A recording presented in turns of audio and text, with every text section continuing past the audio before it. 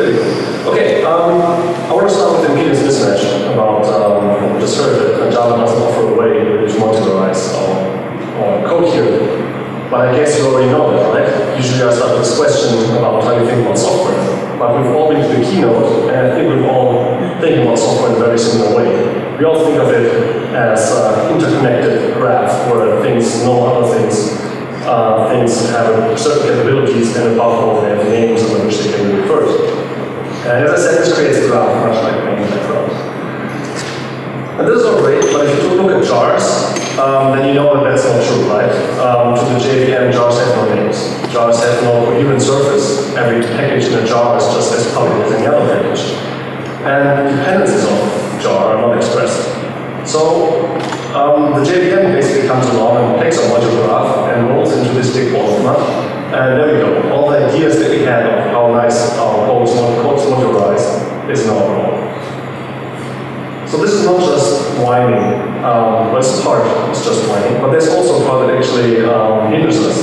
There's the whole thing of jar hell. Again, I don't think I have to explain that in detail to you. There are the problem with unexpressed dependencies, which build tools largely solved, but also shadowing, the version conflicts that Peter talked about in his keynote.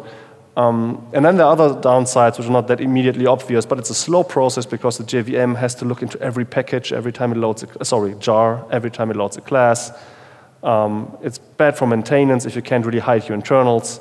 And again, we've seen that before earlier today. So we can skip that as well. Enter Project Jigsaw. You might think enter OSGI, and that's been the right answer for this for like 20 years almost. And maybe Jigsaw can answer also a couple of these questions now. And my official slogan for Jigsaw is that we want to teach the JVM about that graph that we have in our mind. History of Jigsaw, we could talk an hour about this, or, because it's a 30-minute version, we could not talk about it at all. The most important part is this. So let's hope Java 9 really gets released in July. And if it does, it will come with Jigsaw and whatever I will tell you for the next 25 minutes. This means all what I tell you is based on early access and could change. It didn't. This part did not change for the last year, and I think it's unlikely that it will in the future. But don't trust anything I say. Also, it's the time to give community feedback, and I think the OSGI community already has a voice in the process, but maybe it could be stronger. Who knows? So let's have a look at the goals of Project Jigsaw. The first one, reliable configuration, is if I have a set of jars, does this configuration make sense? Can I launch this configuration without jars missing and the program crashing at runtime with no class def found error? And then the second, story encapsulation, which Peter talked about, not under these words, but talked about earlier at extent, where he said that for module to work, it has to hide internals. It has to encapsulate internals, which were not possible up to now. And there are a couple of other advantages. The scalable system would be nice if if you have a backend. It would be great if you can have a JRE for your backend that does not contain swing, for example. And more improvements when you can hide internals, security relevant code can be hidden. The performance can be better if the JVM knows where to look for classes. And maintainability as well. If you hide internals, you're developing a library and you can hide its internals, there's less of a chance, ideally no chance, that your users come to depend on it. That being said, non-goals of Jigsaw are version selection, meaning we have a bunch of versions of a single module lying around. Which combination of version is the right one? That was never a goal of Jigsaw. But multiple versions once was a goal, and it was kicked out because of time problems, so to get this release out at all in 2017. So when you're using OSGI to solve the problem of I have dependencies or multiple versions of the same library, then Jigsaw is not going to help you here, unfortunately. So how does Jigsaw plan to do all this? Again, the things I said in the beginning, we want to have a name, we want to have dependencies, clearly defined dependencies, and we want to encapsulate internals. And everything else follows from here. How exactly? There are a bunch of features, and this is not even complete. A lot of things got added over the last couple of months. But we're not going to look at all of that, of course. So we'll try to focus on these things, and I cannot guarantee that we'll be looking at this. Depends on timing. We'll start with the basics and see how far we get. OK, so let's do just that. Let's just start with Java Model System basics, how to get started. In our graph, that we had in our mind earlier, we have the jars as nodes. And now jars turn to modules. So let's talk about modules. I already mentioned these three things a couple of times. Let's go into more detail now. A module is supposed to have a unique name, like globally unique. Much like packages do, it makes sense to get an URL and just use the inverse URL naming scheme there. Then they will express their dependencies by naming which other modules they require. And by default, and that's an interesting decision, by default, everything inside a module will be hidden, except that the packages that are explicitly export. Again, if you're using OSGI, all of this must seem very familiar to you. But how does Jigsaw implement it? OSGI uses the manifest MF, and the Jigsaw team decided to go a different route. A modular jar is just like a regular jar, with the module info class in there. That goes so far that you can actually compile all your code to Java 8, then compile the module info class with Java 9, put it into the same jar, and have the code run on Java 8. So this thing gets ignored by Java 8, but Java 9 will see it. And this is the module descriptor, which will tell the Jigsaw, the module system, how exactly to process your module. And where does it come from? It comes from the module info Java, which is a regular, almost regular source file. It contains a couple of new keywords. And don't worry, these keywords are just keywords within the scope. So if you have if you have a variable called module, nothing will break. There's plenty of other ways you can break your code with Jigsaw, but not this way.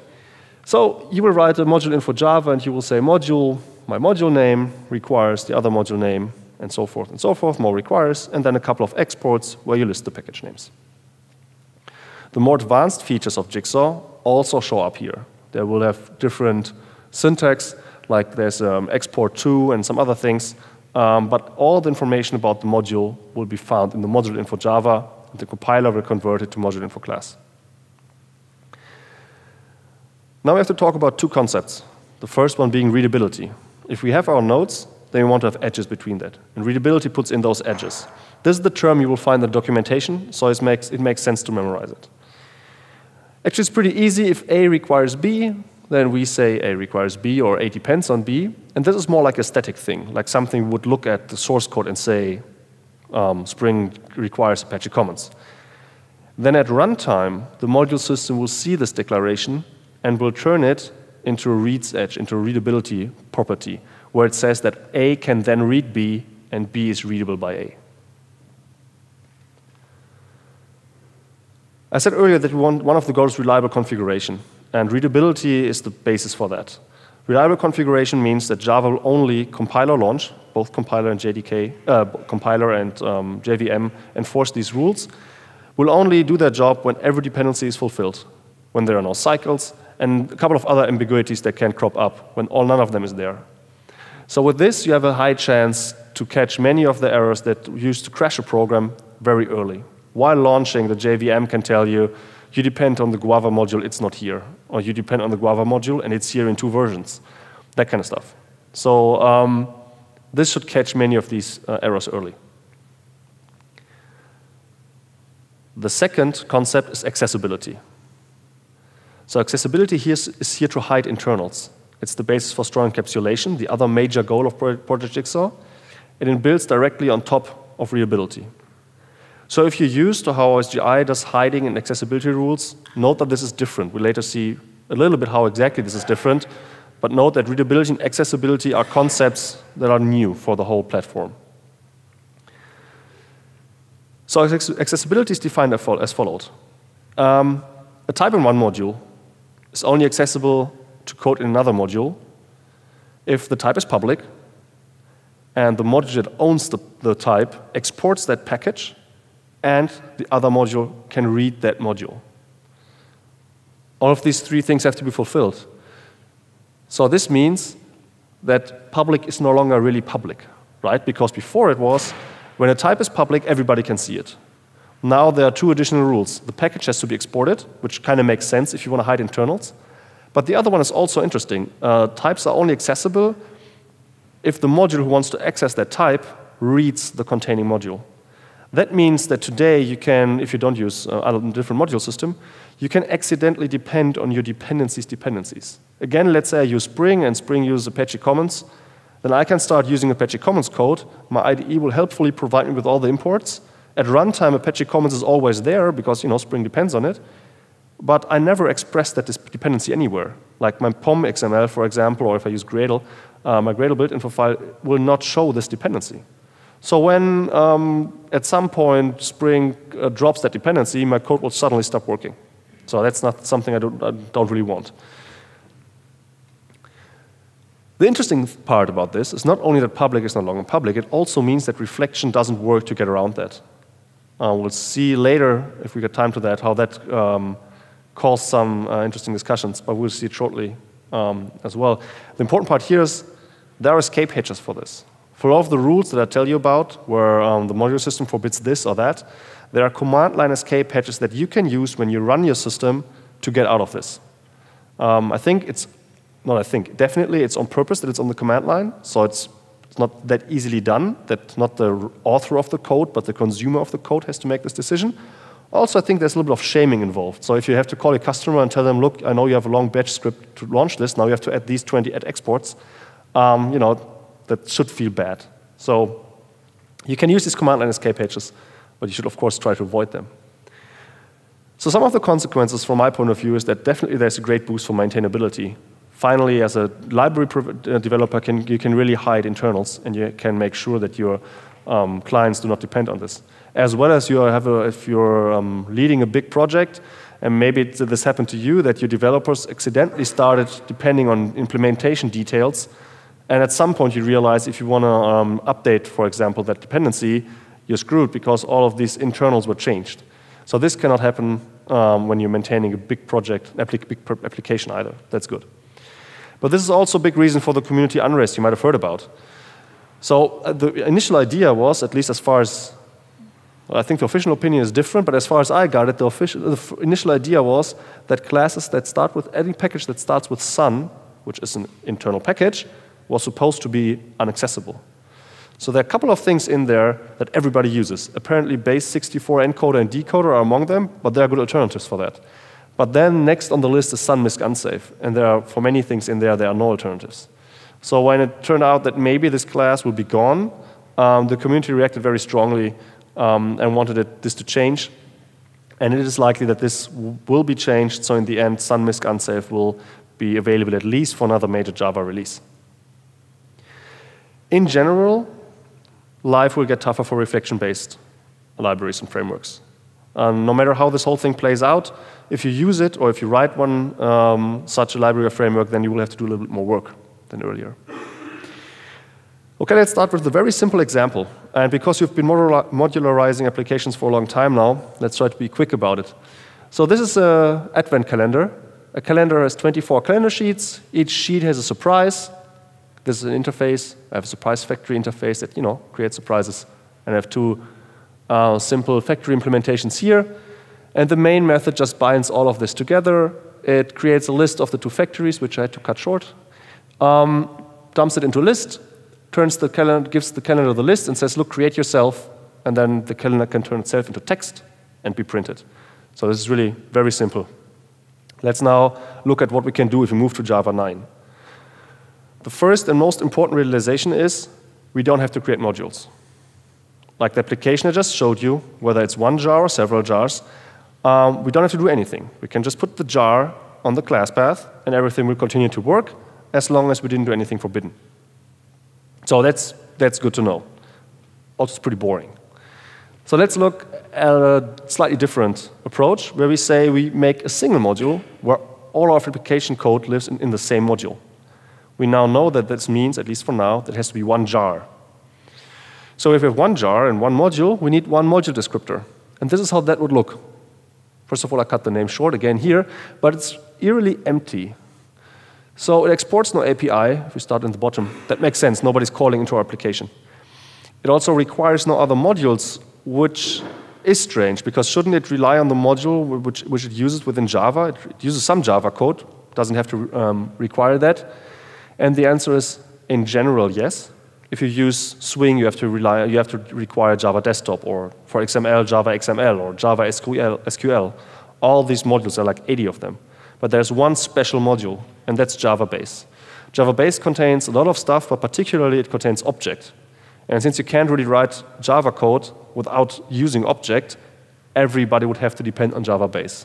So instead of making everybody put this requires Java Base in there, you get this dependency for free. It also contains lists and stuff, so you can actually write some low-level programs with Java Base. This is still pretty boring, but we can see readability and accessibility at work here. Advent requires Java Base, which means that at runtime, the JVM will create readability edge here, where Advent can read Java Base. And because Java Base exports a couple of packages, the public types in these packages will become accessible to Advent. So you can see the two-step process, readability and accessibility at work here. This is actually, it intuitively makes sense, but it's still worth to go through the step a couple of times mentally to see how this plays out. Okay, now let's go into create multiple modules. There are different ways to cut it. I decided to have one module for the calendar, one for the surprise API here, one for the factories, and another one for the whole main method.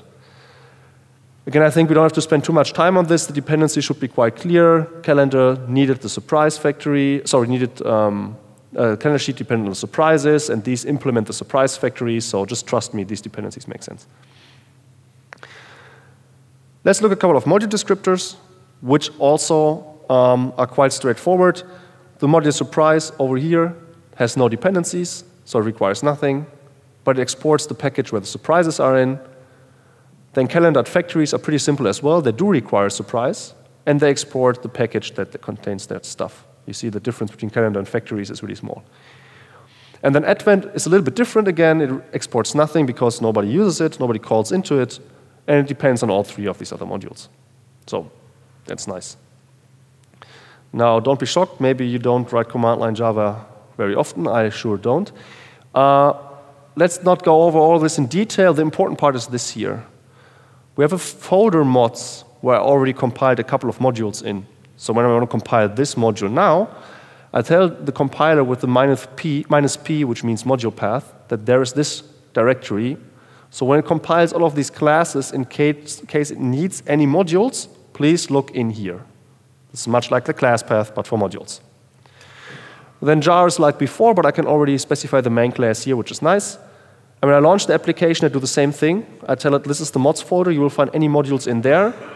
And then please start the module Advent. So it looks into the mods folder, searches for a module that says I'm Advent, checks whether all the dependencies and transitive dependencies are there. If so, it realizes that Advent has actually a main class, so it can start the main method in Advent, and there you go.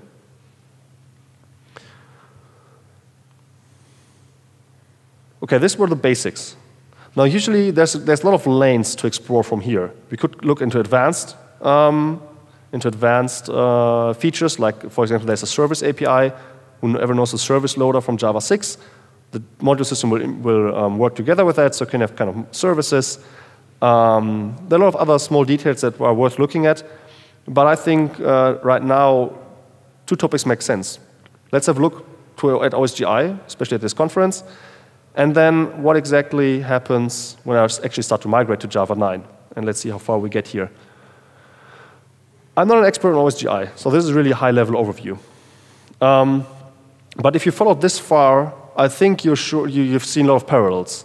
OSGI bundles are very similar to modules in a lot of fundamental ways. Both are just jars with some kind of descriptor. Both have names. Both can import stuff. While Jigsaw can only import entire modules, OSGI can import packages as well, which is, I heard, the preferred way to do it. You can also import entire bundles, though. And both define public APIs by exporting packages. So this far, they're very similar, and I would say that for low-level modularization problems, they cover like 60, 80% of the cases. But you know that OSGI does more, right?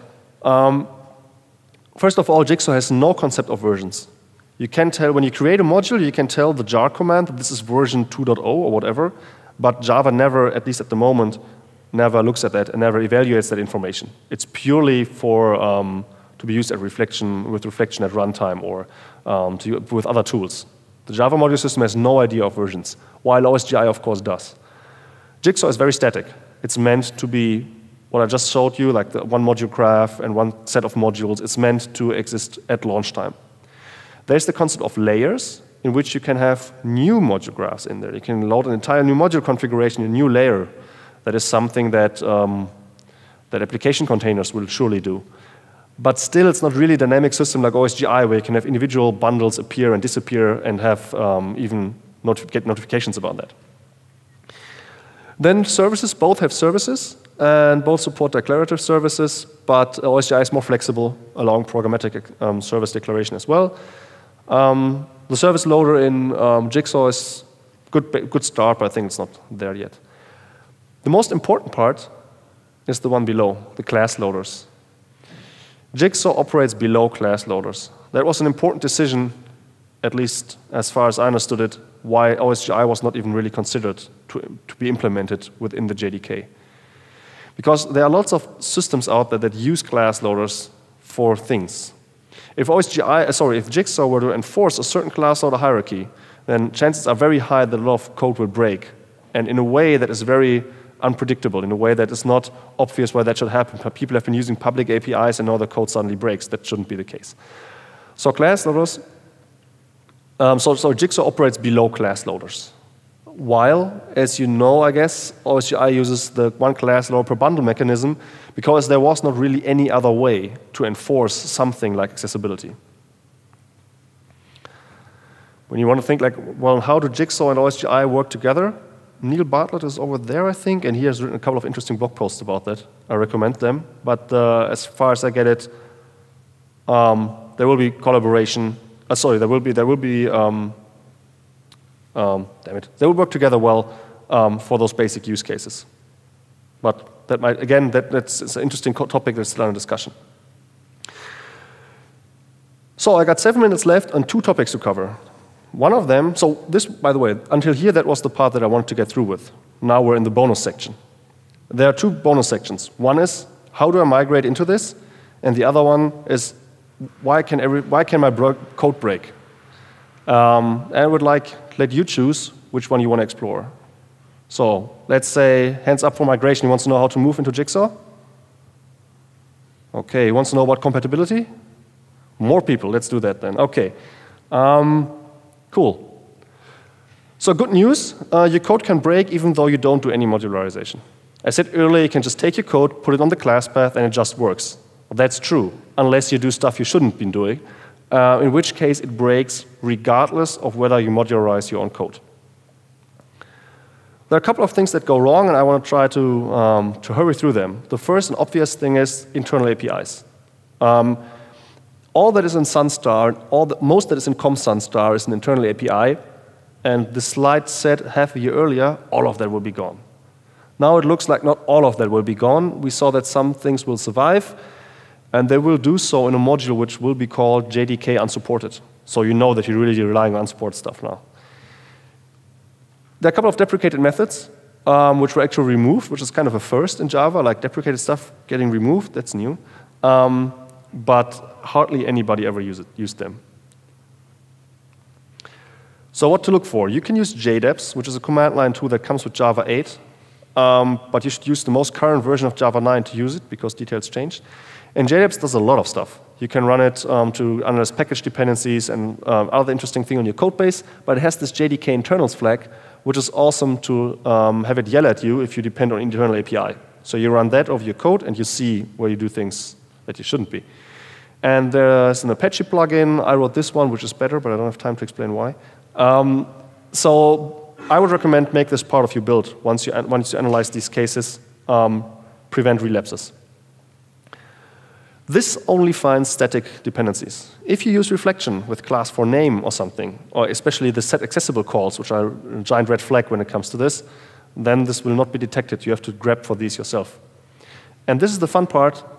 Do this for all your dependencies. Because if your code doesn't break, but your framework you rely on breaks, well, I think your boss doesn't care and your customers don't either. What should you do if you find something? Contact library developers and tell them about it. Maybe they already know, so +1 the issue and tell them it's urgent. Look for alternatives within the JDK or within other libraries. And if nothing else works, you can use this flag to, which is wrong. The X is gone by now. Have to update the slide. Should be -- add exports now. You can use this flag to tell a module to export additional packages. Everything else doesn't help, and you think it's so unfair, why me? You can turn to the mailing list. Split packages. That was a surprise. I didn't know that was a thing. Packages should have a unique origin within the module system, which means there should be no two modules which export the same kind of packages. But the actual implementation is pretty strict. It says as soon as two modules even contain the same package, JVM will refuse to launch. And the interaction with the class path is especially funny, but let's not go into that. I wondered who would do that. Why would two different jars contain classes in the same package? But it happens occasionally. So there are the XML APIs, which comes from Xerces. JBoss modules do that. The JSR 305 jar. I just recently learned that if you want to look for this, you can actually use the, what's it called, Maven Enforcer plugin, and there is a rule, ban duplicate classes rule or something like that, which apparently you can use to detect this. I have to update the slide. I found this out a couple of days ago. With this, you can actually find these things automatically. If you do, what do you next? You find out whether the split is on purpose. I think in many cases it might not be. You should find other ways to solve the problem. And then there's the concept of upgradable modules, which you can use to replace entire models with your own code. Or you can use patch to push individual classes into an existing module. Okay, let's jump over the more arcane things that can go wrong. Yeah, take a look at JEP 261. It contains a list of things. So my general advice is look for these two things, because they're the most relevant ones, most likely. Then get your code in shape and make sure that there are no relapses. Try to integrate this into build somehow. Very important, check your dependencies and tools, and if any of them are suspicious, work on replacing them or updating them. In general, the most important part is get everything you depend on up to date now, because if Guava 14 breaks and Guava 21 doesn't anymore, then if you're stuck with 14, that's not really of good use to you. So try to get them up to date now. Whew, good. So I said if I have time left, I want to talk about myself. I'm Nicolai. You can find me here on Google+, if you have to. I prefer Twitter, though. I blog here, and I'm the editor of SitePoint.com/Java. And if you want to learn more about this, you can reach out to me, or you can register for a course we're doing in Zurich. And you can also buy this book when it's out, which is not yet the case. Thank you.